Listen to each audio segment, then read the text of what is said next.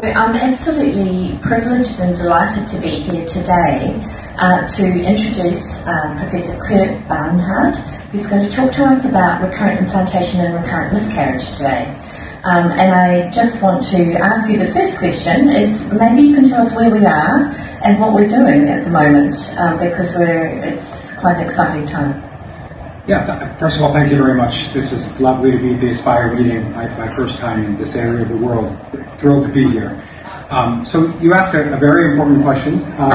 Recurrent implantation failure and recurrent pregnancy loss are very different in their, how should we say this, evolution of what the disease and process is and what we should do about it.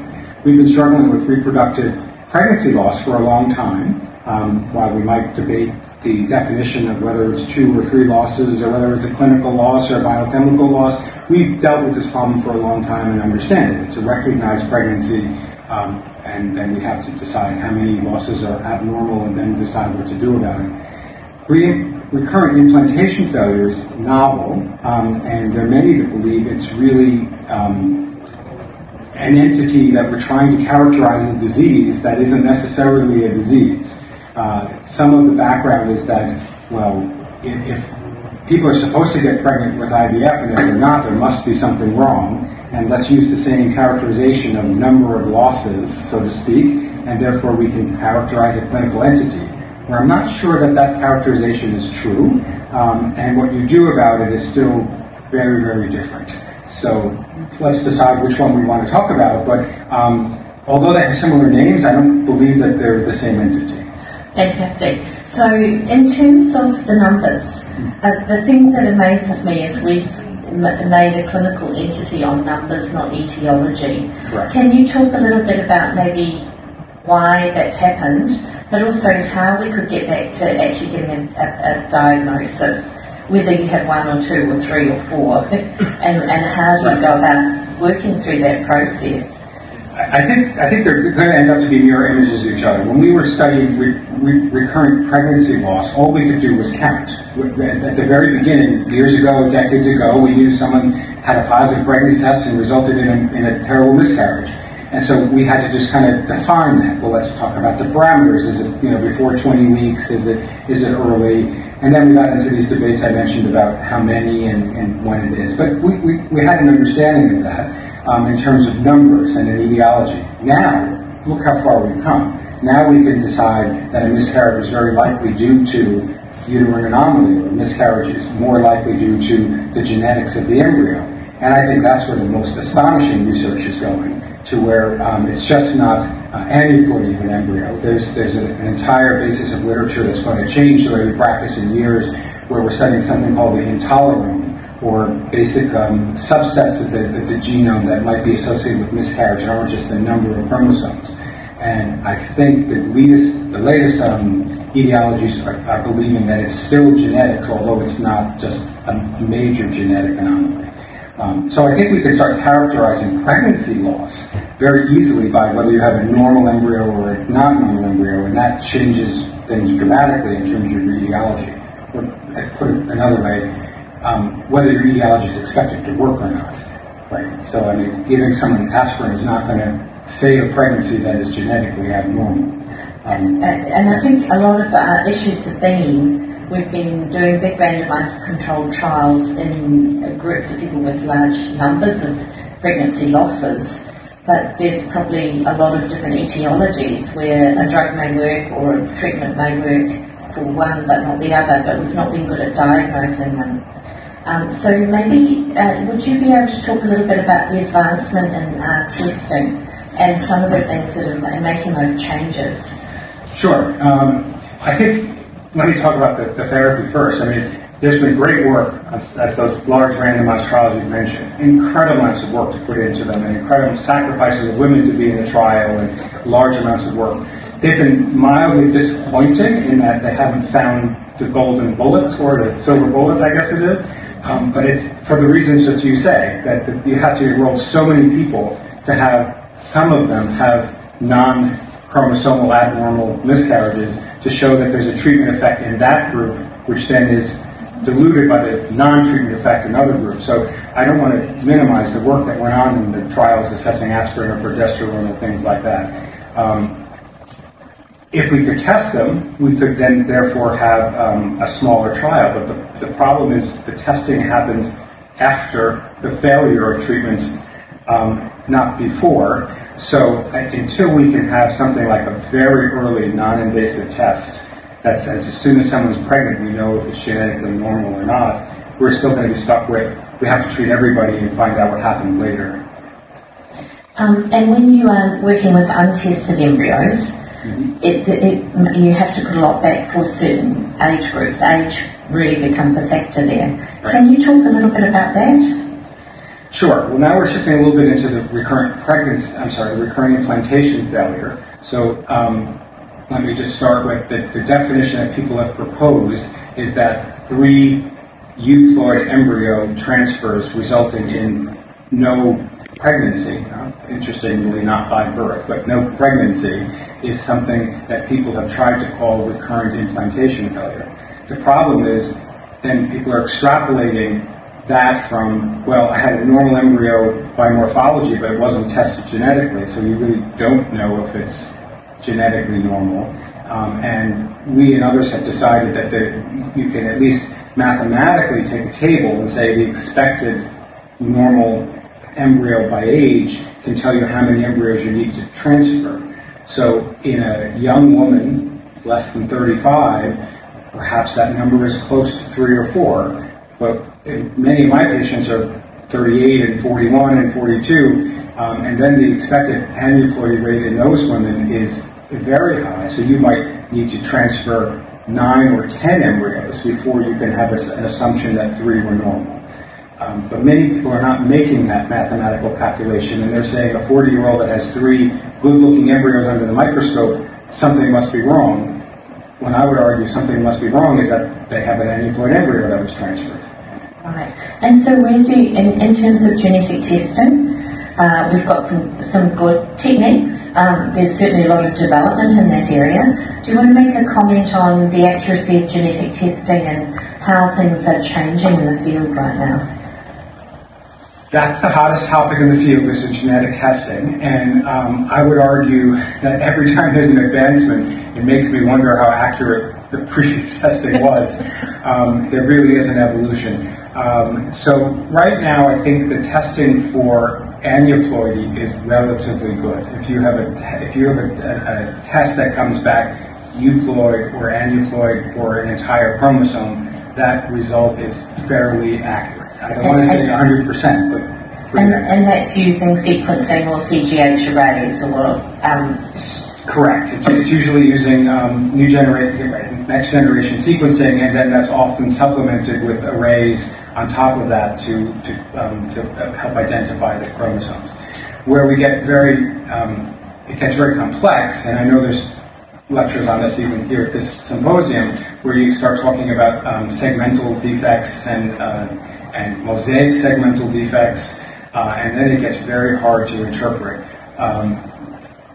As you know, there's been a shift in our field over the past 10 years where we are starting to use embryos that have these segmental defects, or even entire chromosome mosaics, and finding out that many of them result in pregnancies. And it seems obvious to say this, but I will. I mean, we don't really know if you get an aneuploid result and you get a normal child, whether the test was wrong or the embryo actually was able to fix the defect. It's very interesting, isn't it? In terms of, there's some work in carrier mapping to actually karyotype the embryos now, where you take a blood test from the mother and the father and then look at where those chromosomes came from.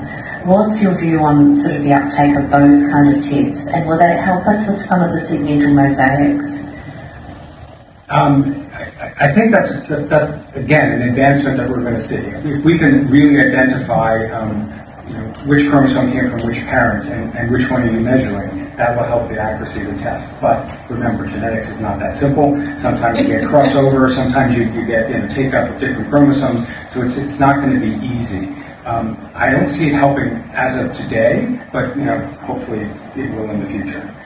Now, I'm going to get back to the other half of the equation, or maybe not half, which is more about the endometrium. When you're putting normal embryos back and you're either getting ongoing miscarriages or implantation failure, what do you do then?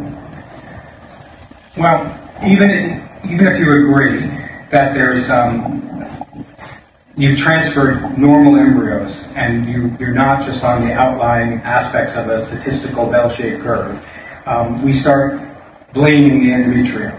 The problem is we don't have a lot of really outstanding tests for what is correct endometrium or endometrial receptivity. I think we all agree that what sounded plausible as an endometrial receptivity test really hasn't helped us. That doesn't mean there isn't something in endometrium that isn't modifiable, just we haven't yet found it. But what I disagree with, even though you didn't ask me this question, is that we start adding on everything we can think of, because the problem must be the endometrium, and therefore we must fix it. We scratch it, we inject it, we put HCG, and all of these things are untested and unproven, and it's just because we feel we have to do something. I think the limiting factor is we just don't know what to do yet.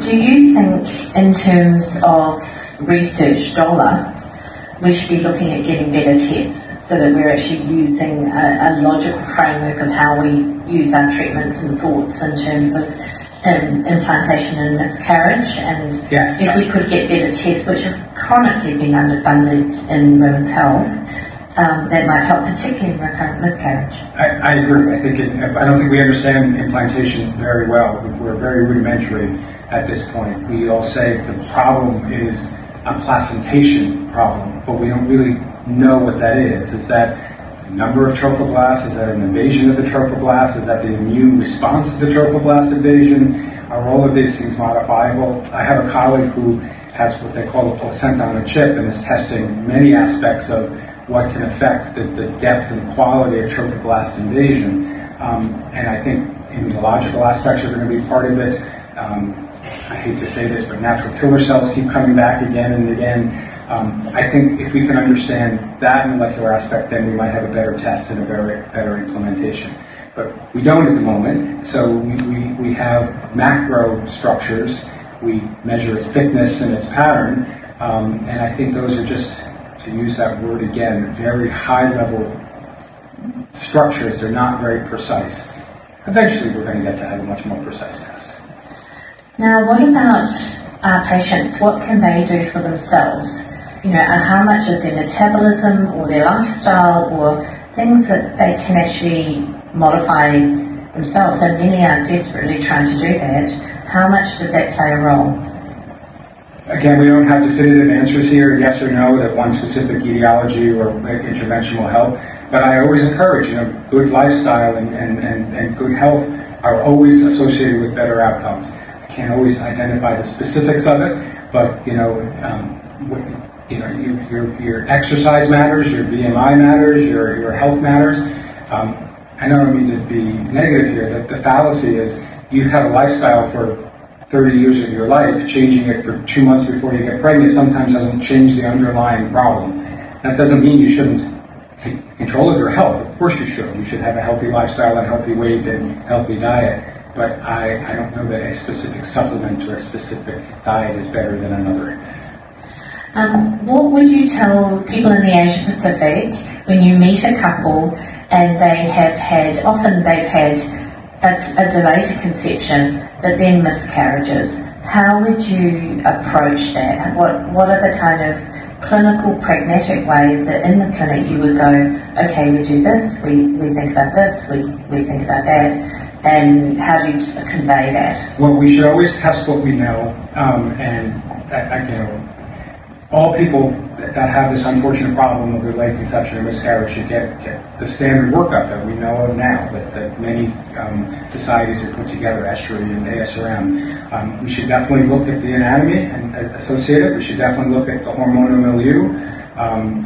Many times the hormonal milieu is telling us that there might be something wrong with the egg quality, not the endometrium, but it's still worth testing that. We should still make sure that people are not diabetic, and even though there's quite a bit of controversy, we make sure the thyroid is normal. I mean, we should know what we know how to do.